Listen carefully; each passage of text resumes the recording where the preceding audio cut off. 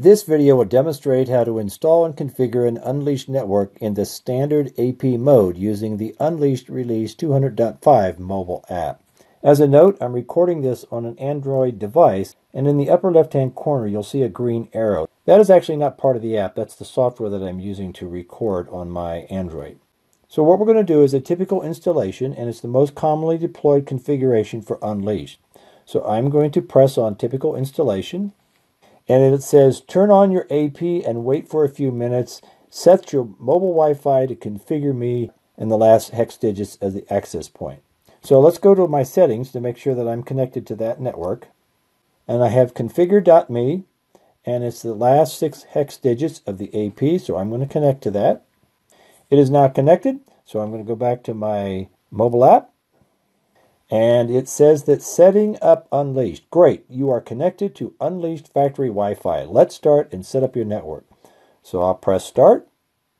And this brings me to a 3-step menu, configuring Unleashed. Step 1 is the master IP assignment.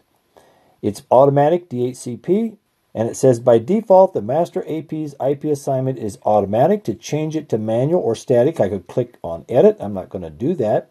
Another option is mesh. Well, I want mesh enabled on my network, so I'm going to turn that one on. And it says that this enables one AP to connect to another AP wirelessly for network expansion. So I'll press next. Step 2 is the wireless name. It's called Ruckus Unleashed by default, and I'll change that name to Awani Studio. All right, I've got Awani Studio. I'm going to put in a wireless LAN password that is recommended. Since this is a demo, I'm going to use a very simple one. And to make sure that it is what I think it is, if I press on the eyeball, you'll see that I have 8 2s in a row here for my password. Very sophisticated password. Country where the AP is located, by default it's US. Well, I happen to be in the US, so I'll leave that, and I'll press on next. This takes me to step 3, and this is my administration configuration.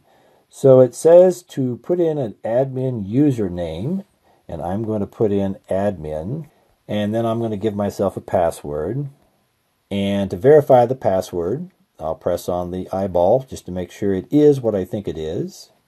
It says the admin username and password will be used to manage Unleashed after setup. All right, done that. Click next. This is my review menu.